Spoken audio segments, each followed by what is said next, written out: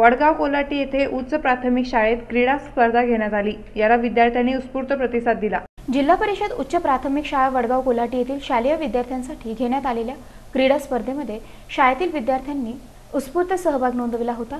नुकत्याच झालेल्या या स्पर्धेतून विद्यार्थ्यांसाठी खो खो, कबड्डी, लेझिम, धावणे, लंगडी यासह विविध खेळ घेण्यात आले।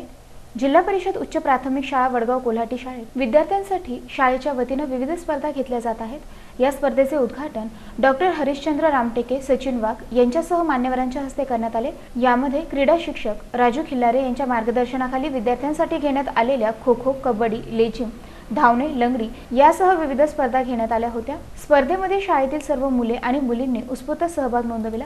या कार्यक्रमाचे सूत्रसंचालन शाळेतील शिक्षक सचिन वाघ यांनी केले होते। क्रीडा स्पर्धा यशस्वीतेसाठी शिक्षिका पद्मसेना नागदेवे, वंदना पंडित, अनिता राठोड यांच्यासह अनेकांनी परिश्रम घेतले। शेवटी या कार्यक्रमाचे आभार राजू खिल्लारे यांनी मानले।